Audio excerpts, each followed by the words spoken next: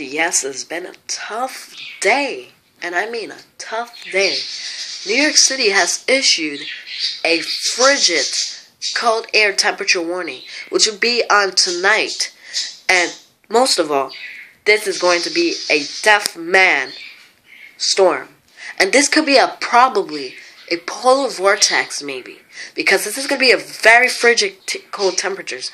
Then once we go in the next weekend, we get an advisory to a warning. This is not really good. This is not really good. This is a very mean cold that's going to be hitting our area. And this is why.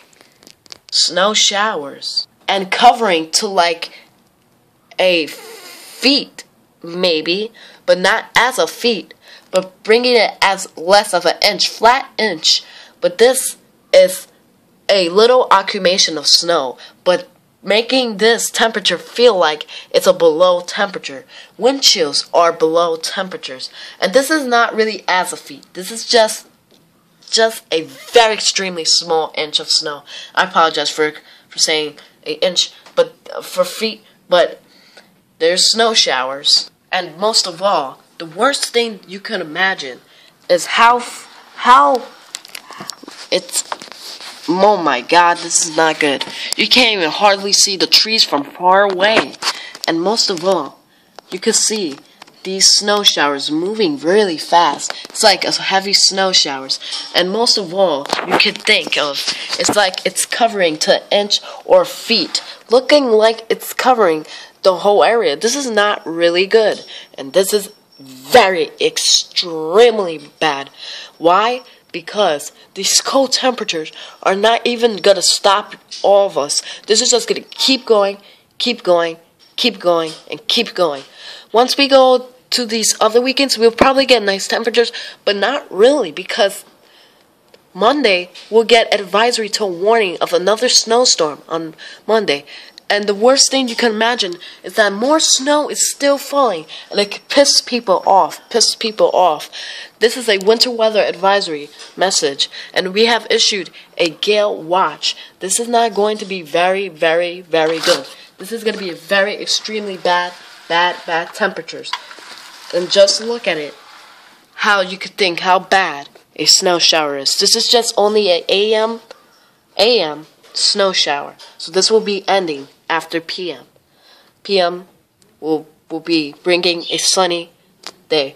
But look at this snow, how it's falling right now. This is going to be a struggle, a very big struggle, because Friday is no school. Because it's 78%. And just imagine, 78%. And also, the worst thing you could think of is that Thursday we get school while we're getting a bitterly cold that's hitting our area. But watch for the evening, afternoon to evening of tomorrow and to midnight. Thursday and Wednesday night will be the boss of this very extremely cold temperatures. We got you all, everyone. Do not worry. On Friday, you will be staying home. If you high schoolers will be probably having school for Friday. And this is going to be very not fair. But everyone, please be very careful. Even cars, buses, MTAs, everything who are driving. Watch out. Not good. And also, we got your mobile devices, everything you want to learn. If you want to see my Gmail, neilgonzalez6141@gmail.com. And the worst of all is Chesapeake. This country has reached, and I'm not playing, everyone. I'm not playing. Go to the Weather Channel. Not playing. The temperatures of Russia, of the other side of Chesapeake, has reached 100 degrees below. That's one of the highest